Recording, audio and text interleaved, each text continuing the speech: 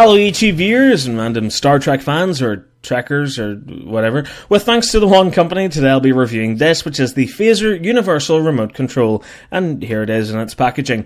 The cardboard box is very simple. We get the Star Trek logo down the side with the original series written below it. It is the Phaser Universal Remote Control, and you can see a large image of the phaser in yellow on this black background, which extends to the side of the box. On the other side we get the Starfleet badge with the Enterprise inside it. The back gives us a look at the phaser, as well as some details on it, and if you want to read those, go ahead and pause the video. Inside the box we get this awesome protective transit case which houses the phaser. Its design is great and it fits in with the Star Trek universe. Around the edges on the front we get these 4 indented circular sections, while on the back the circular sections protrude, so these cases are practical and stackable. I love that. In the middle we get some nice printed details plus this authorization panel in which you can fill in your own personal details if you were so inclined. Opening the box you can see that the phaser and its accessories are safely secured in this soft grey foam. It's separated into 3 parts, but it's fairly simple to construct. First of all, attach the handle to the Phaser 2 body. To do this, line up these 2 tabs with the holes underneath and slide it into place. Next, you'll want to screw this bolt at the bottom to secure the handle. Fortunately, a small screwdriver has been included in the set, and I love the attention to detail here. It even has the NCC1701 registration embedded onto it. So screw in the bolt until it's nice and tight. Next up, take your Phaser 1 section and slot it into the top until it clicks into place, and there you have it, your fully constructed phaser. The detail on here is beyond incredible. The One Company's care and attention yet again shines through. They've created this phaser from 30 scans of the last known hero prop, and boy does it show. At the front you can see the pointed emitter with a silver barrel around it, which contains great detailing of those lines protruding around it. What's more is that this barrel can be turned, which extends the emitter, and just above the barrel you can spot the infrared emitter. On one side we get this small circular silver panel. When you twist this to the side and pull it out, it reveals the dilithium crystal inside the phaser, which is just such an excellent little bonus. On the underside there's a silver trigger button, while this simple raised line design runs along the sides, making it look sleek in a retro sort of fashion. The handle is constructed from metal, which gives the phaser a nice weight to it, and it feels genuine and realistic to hold. The top features the aspirator grille and sight, which looks excellent in this metallic silver. It can be raised via the thumb wheel. Turning the wheel forward will cause the grille to raise forward and the sight to emerge. Next to this we get the mode selector button, but a little more on that later. On the end section you can spot the control dial, which is numbered from 0 to 9. On the side this golden rod can be pressed to detach Phaser 1 from the Phaser 2 housing. And finally on the end these elongated metallic silver slits have been added. So overall for detail it's perfect, as every slight detail of the prop has been painstakingly recreated here. Turning to features, to switch on the phaser, press and hold the mode selector button. Practice mode. It will make a powering up noise while the mode selector will glow red. It will then say which mode it's in, and the letter representing that mode will remain steadily lit. I really like this as it helps to keep track of which mode the remote is in. Practice mode does what it says on the tin. It allows you to practice using the remote's gesture-based functions. To do this, you must hold the trigger button in. Each time a gesture is performed correctly, the phaser will say which movement has just been performed, while the emitter will light up. Push, pull, left, right, up, down, tilt left, tilt right, double press. Control mode. Red memory bank. Pressing the mode selector again will cause the phaser to enter control mode. It features 4 memory banks in total, which are colour coordinated: red, green, blue and yellow. I really like how the mode selector will change to the actual colour of the selected memory bank. Again, another great visual way to keep track of which bank is currently in use. Setting up the remote control couldn't be simpler. Just press the mode selector down 3 times, holding it down on the 3rd press. Entering programming mode.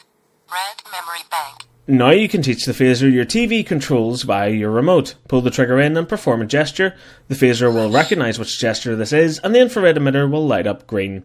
Then, holding your remote up to the emitter, press which button you would like the gesture to operate, let's say the on-off button, and if successful, the phaser will say OK. Okay. See, I told you it would. Then press the mode selector once again to exit programming mode. Exiting programming mode. Control mode. Red memory bank. So now when you pull in the trigger and perform that gesture, it will switch your TV on or off while making a firing sound. This is an excellent piece of technological wizardry as it allows up to 9 button operations from your remote to be transferred to the phaser, so it can control the volume of your TV, be used as arrow buttons, skip forward or skip back through chapters on a Blu-ray player, mute the TV, and so much more. It can get quite irritating having to program in each command manually, but it is worth it in the end, and as I said, the setup is fairly straightforward.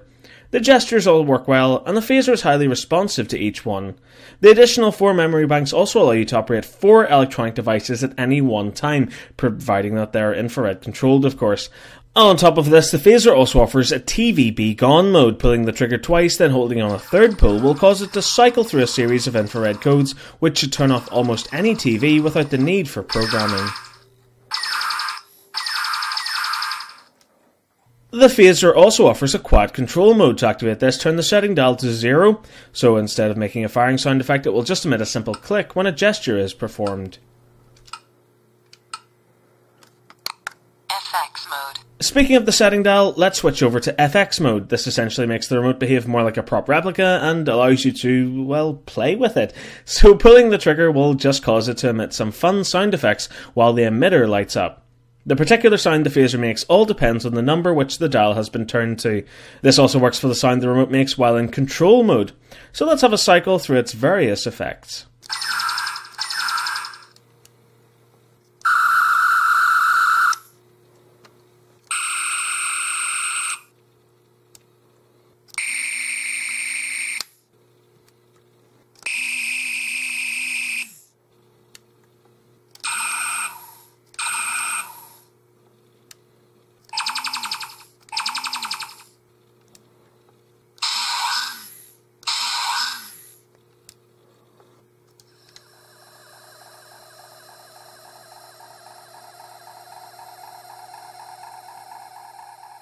A small motor will cause the phaser to vibrate when the trigger is pulled, adding to the roleplay experience. And what's great is when the remote is being fired, the dilithium crystal inside will light up the same colour. Another added bonus here is that when the dial is set to 0, it will emit no sounds, but instead when the trigger is held in and a gesture is performed, it will emit one of 9 classic sound effects from the original series, which is a wonderful little Easter egg.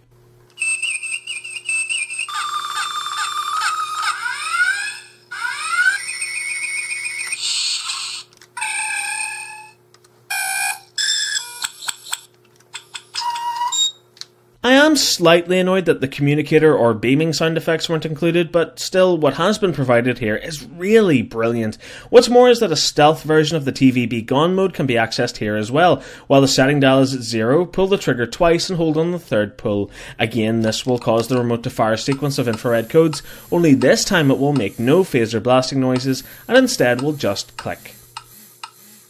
The remote also offers a lock function. To activate this, click the mode selector button 4 times. The phaser will then prompt you to enter a 4-digit lock code, which you can do by turning the dial to any of its numbers, then clicking the trigger button.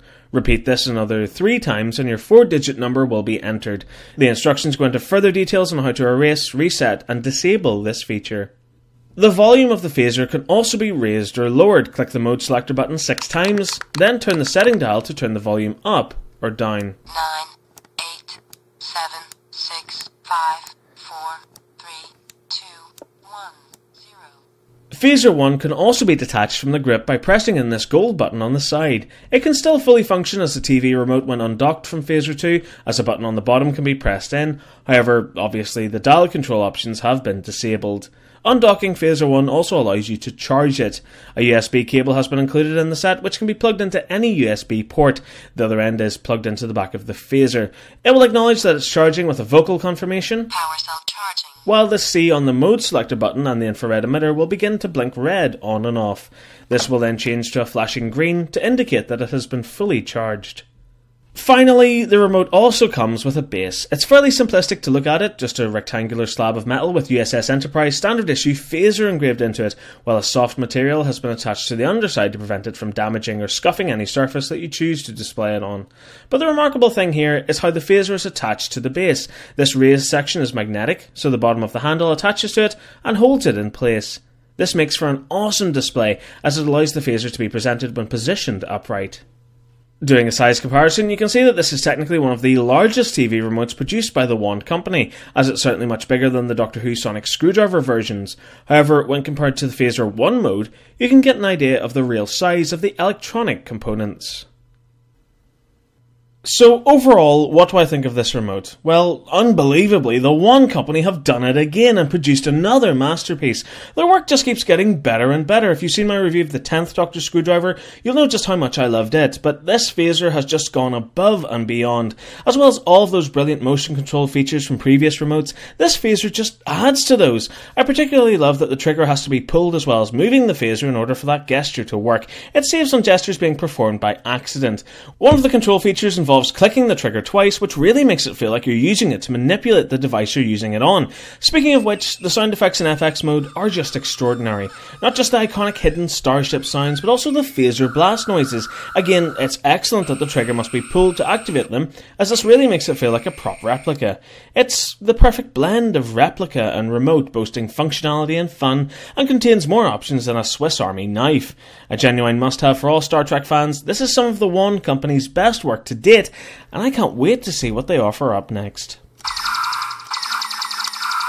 And so that brings us to the end of this review. Once again, a major thank you to the One Company for sending this out to me. For more information, click the link in the description below. I really hope you liked this review. If you did and you're new to my channel, please hit subscribe for more videos. Keep up to date with all my latest news and reviews by liking my Facebook page and following me on Twitter. And please support me on Patreon via the link below. Thank you so much for watching. Goodbye.